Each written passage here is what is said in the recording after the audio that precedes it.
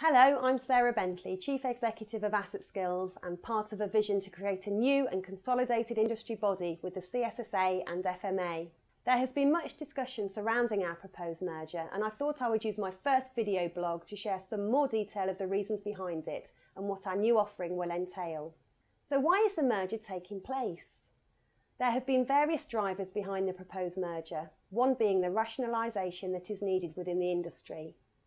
The economic climate has forced employers to review all of their costs, and this includes the annual fees that they pay to membership bodies. It was becoming ever more apparent that although all three organisations are successful in their own right, we need to tackle the overlap between the organisations that we each represent and the services that we provide. We have also carefully considered what are the benefits of the merger for the industry. We will be a membership body that educates, represents and supports service providers and service users, and we see the end users as an integral part of the new body. We want them to have a voice. Consolidation is a positive step towards offering better representation for the industry and tangible benefits to members. We have listened to what the industry and the users really need from a membership body and have worked hard to develop an extensive offering. This includes a complete package of training and education. So how will the members benefit from the newly merged body? We'll be providing bespoke training programmes designed for each sector that will be available to members as part of our membership package. Training will be made available to operatives, supervisors and managers of all levels and delivered in an affordable and flexible way, including online and mobile.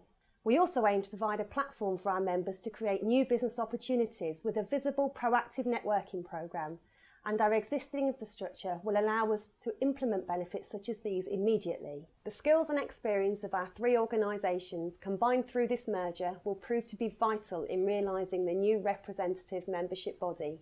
We also want to think about the future though and ask, is this just the beginning?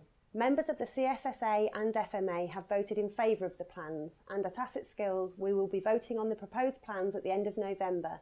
Then we can announce the detail of the new body, including the name. We intend this merger to be just the start of a vision that we all have for the future of representation in the industry.